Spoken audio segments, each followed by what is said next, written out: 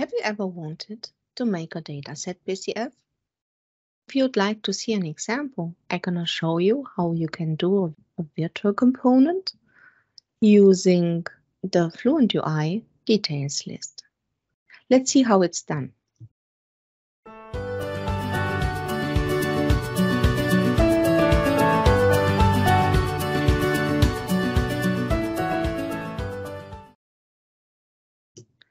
So first of all, we can start with the PAC PCF init. So that's the CLI, and I have it available inside my Visual Studio Code because I've installed the Power Platform Visual Studio Code extension. So PAC PCF init, the namespace would be Dynamics, and the name is Dev Bootcamp. For my PCF, I'm gonna choose the type dataset and the framework, that's React. What I have to do now is to start the npm install. And while that's running, let's have a look inside the package.json. You can see there that's already predefined the React and FluentUI version that you can use, and also the other dev dependencies that you need. Inside the manifest, we can see that's something different. Until now, we had the standard control. Now we have the control type virtual. And we have as resource the platform library with React and FluentUI. Inside the index.ts, it's pretty much everything the same we had before with the standard control. Just let me change a little the linting rules. Following the blog from Scoturo, you'll see how you can avoid some linting problems here. So we have a class component implementing a React control. That's the difference to the standard control.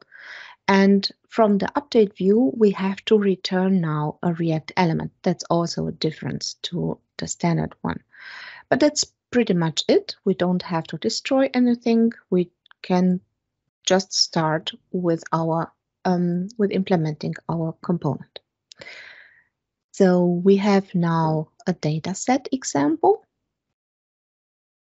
I've renamed it. I delete everything because I'm gonna implement some function component, and I just define a type shortcut for the dataset. Define the props containing the dataset that I need, and I start implementing the function component. I'm gonna call it dataset example. The props would be of type, oh, I forgot to rename it, so it's I dataset example props.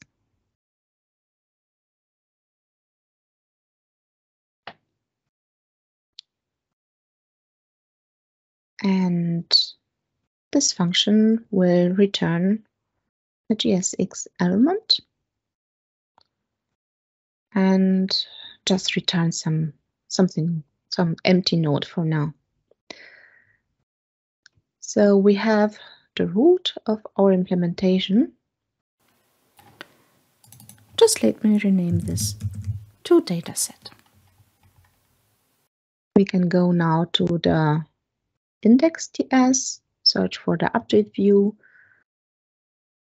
use the new function we've created, function component, and define the new properties that we have to pass. So we have the dataset. And the value we take from the dataset parameters and the dataset. Delete the not needed properties. And we can try to bundle npm run build.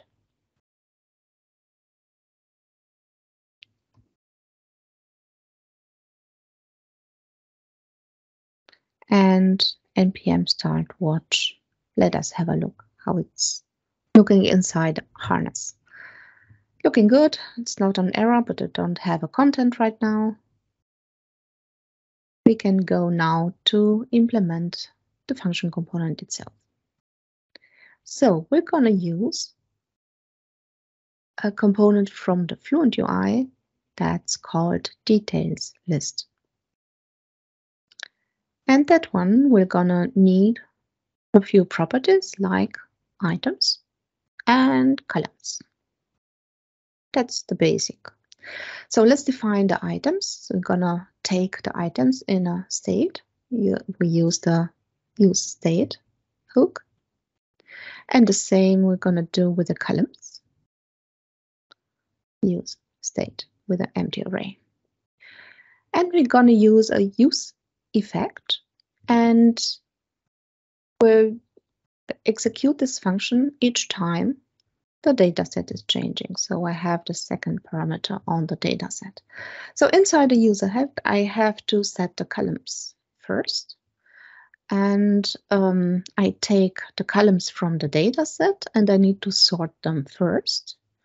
So column 1 and column 2 are parameter of the sorting function, and that's column 1 order minus column 2 order. And when that's done, we can map these columns to something that DetailsList understands. So we're going to return another object containing the name. That's the column display name. We have the field name. That's the column name. We have the min width, and that's the column visual size factor. And we have the key with the column name. The second one would be the items. So we take always the records from the sorted record IDs, because that's the one in the right order. We take from the data set the records for each ID. We take the attributes in the order of the columns. And for each one, we have to calculate the formatted value for this column. So now we have an array with attributes, and we're gonna take it inside one object with the key would be the get record ID.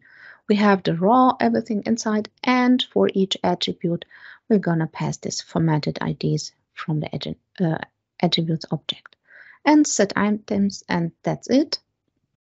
We've already calculated now the items and the columns, and we pass that to the details list. One optimization is pretty important right now, because the update view is called quite a few times and we have to return an element each time. It's important to go inside the component and wrap everything inside React memo. We'll take care that the function component will be called only when the property is changed. We can go on to npm run build and just check the npm start watch.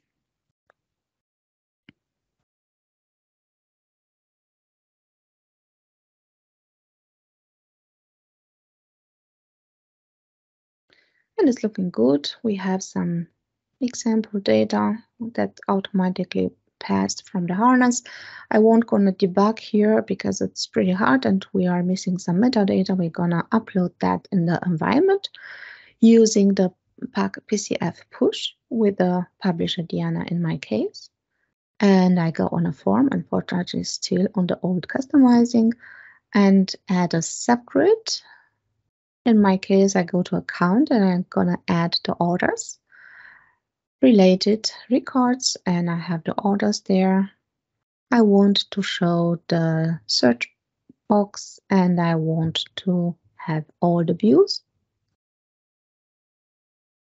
And I'm gonna go to the controls and add my details list, control dev bootcamp.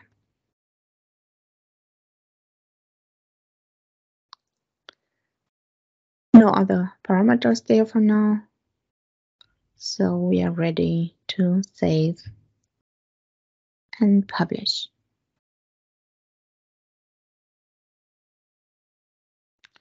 Now let's go to the app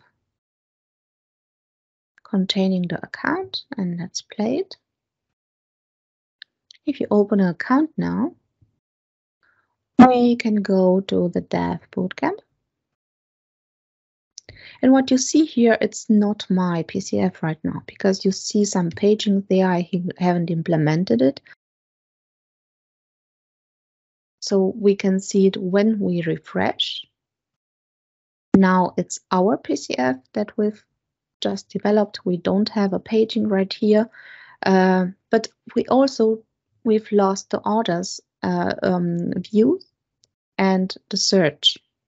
So we need to do that too. We're gonna go to the manifest, search for the dataset, and add this CDS dataset options. We just have to save and upload this again. Refresh. Of course, it's taking much longer normally. And now you can see that I can switch the views. And I'm also able to filter the data and search for it. So we have just used a few lines of code, and we have already something pretty similar with the default grids that we know from the model-driven apps. And you might think we are already done, but we are not. And if you want to see what you have to what you still have to take care of if you want to implement something professional, you can have a look to my blogs. I have a dataset category where you can see all the stuff, but I would recommend to start with a series, my checklist for a dataset PCF using FluentUI, where I've gathered everything you have to think of. So you have to take care of the header. It shouldn't disappear when you scroll, so you need a sticky header. You should take care of the height of the grid because it's different for the subgrid and in the home area. So for the sitemap, you should take care of the footer because the default behavior is that the footer is coming up if there are not enough records. You should take care of the columns because just have a look how the grid would look like if the width customized are not enough. So I have a lot of space there, which I don't want to. There are some layout mode, but it's still not the standard behavior of the grid. So basically, I just took the whole free space available after I calculate the whole width of the columns and split it on each column. Also, we should care of paging, which we didn't implement yet. We should take care of sorting and translation and stuff like that. So there are still a few stuff to take care of until we can release that for production.